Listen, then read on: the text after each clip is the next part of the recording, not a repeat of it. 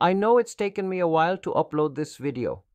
The main purpose of starting this channel was to spread awareness, and many of you have been asking about the cure, symptoms, and best diet for ankylosing spondylitis. Honestly, I had planned to delay this upload further to gather more concrete evidence that could provide real hope and motivation. However, something deeply disturbed me recently. A fellow warrior, just 33 or 34 years old, tragically took his own life. Despite undergoing a successful hip joint replacement surgery, he faced complications on the other side of his body, which eventually led him into severe depression. He had undergone hip joint replacement surgery, which initially went well.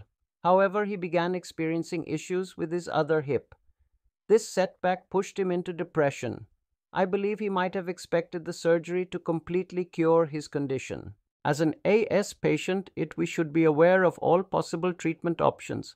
By doing so, we can set realistic expectations and better navigate our journey towards managing the disease.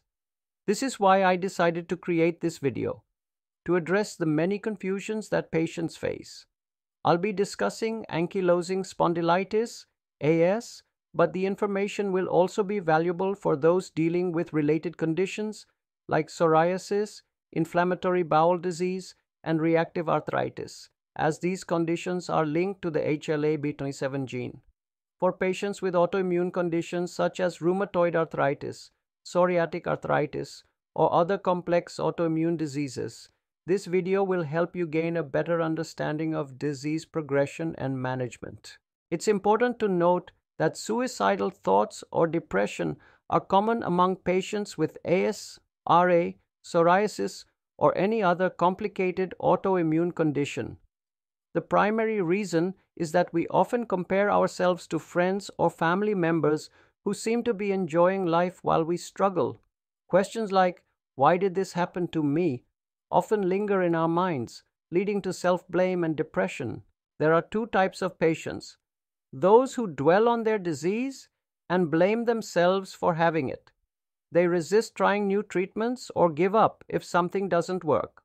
On the other hand, there are patients who remain positive, accept their condition, and continuously explore solutions and treatment options.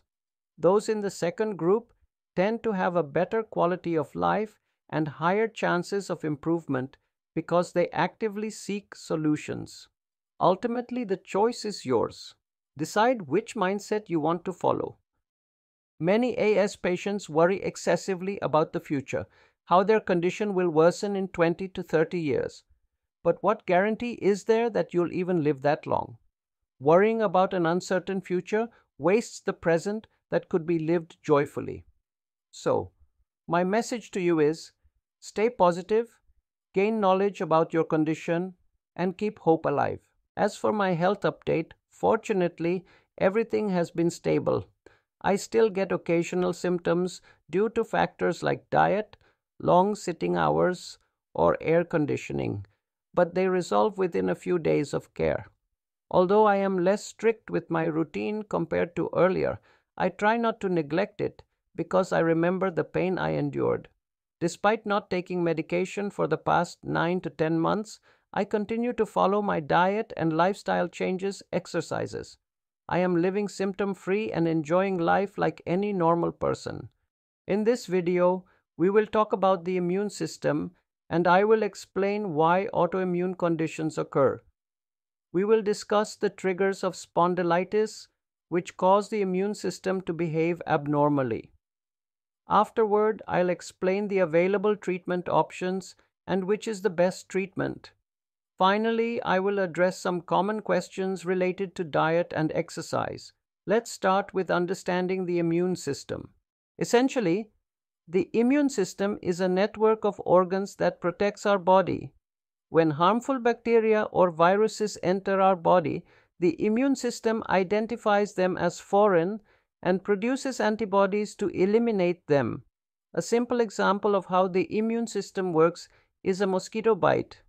After being bitten by a mosquito, you may notice swelling at the spot for a while. This happens because when a mosquito draws blood, it also leaves harmful bacteria in our system through its saliva.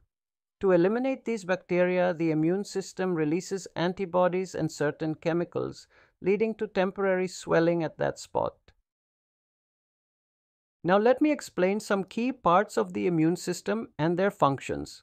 I'll provide a basic overview since delving into deeper details would take too much time. The main purpose here is to help you understand the components of the immune system so that you can better grasp what autoimmune diseases are. First, let's talk about white blood cells, commonly known as WBC. They are an essential part of our immune system. White blood cells are produced by the bone marrow, a spongy tissue present inside our bones. These cells circulate throughout the body, searching for foreign invaders like bacteria and viruses.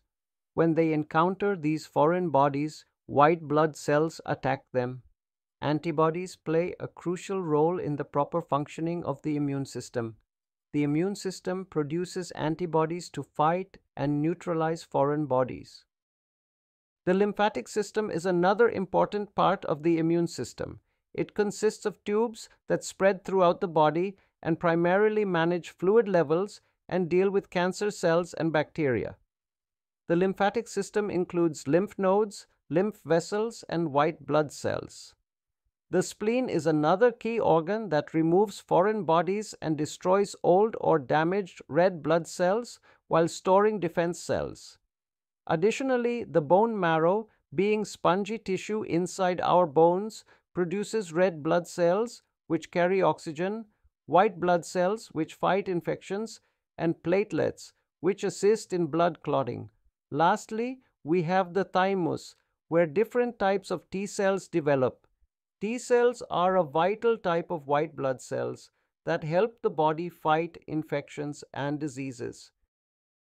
Now let's move on to autoimmune diseases.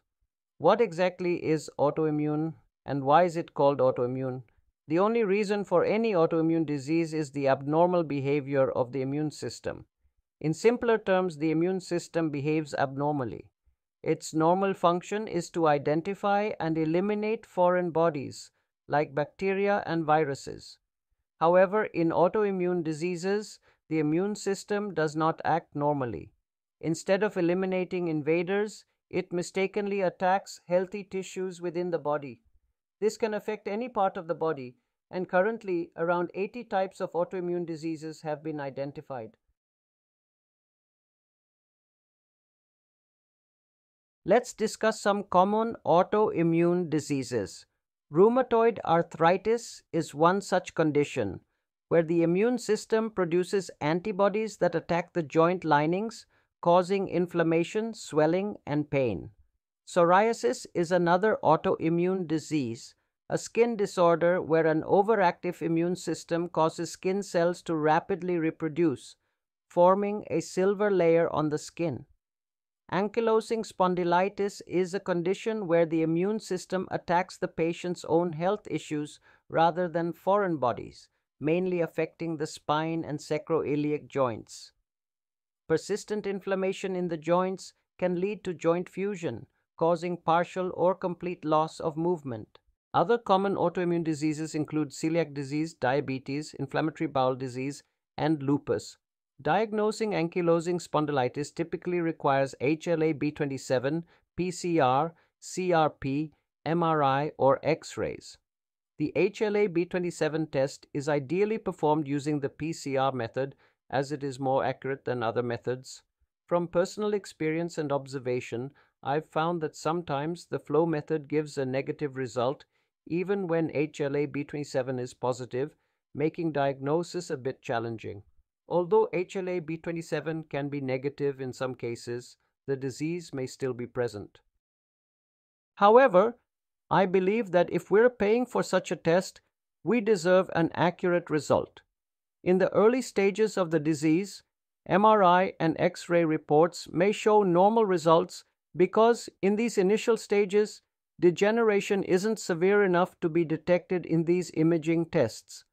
Therefore, many patients report normal MRI results in the early stages. Despite this, SR and CRP reports might still come back normal, making diagnosis more difficult.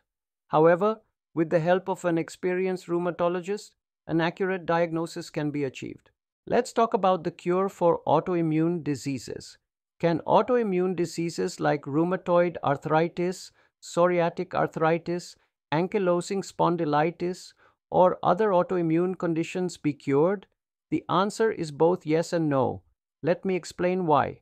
When you search for the cure for an autoimmune disease, you'll often find that it can only be controlled with treatment, not completely cured. This is because medical science understands that the immune system produces antibodies or behaves abnormally. However, it still doesn't know the root cause of why the immune system is behaving in this way. Without knowing the cause, we cannot cure the disease. Therefore, till now, all treatments for autoimmune diseases work to control or suppress the immune system's response. These treatments do not target the root cause of the disease, which is why relief only lasts as long as the medication works. Once the medication stops working, the immune system resumes abnormal behavior because the root cause remains unknown. So, while we can manage the symptoms, we cannot completely cure the disease.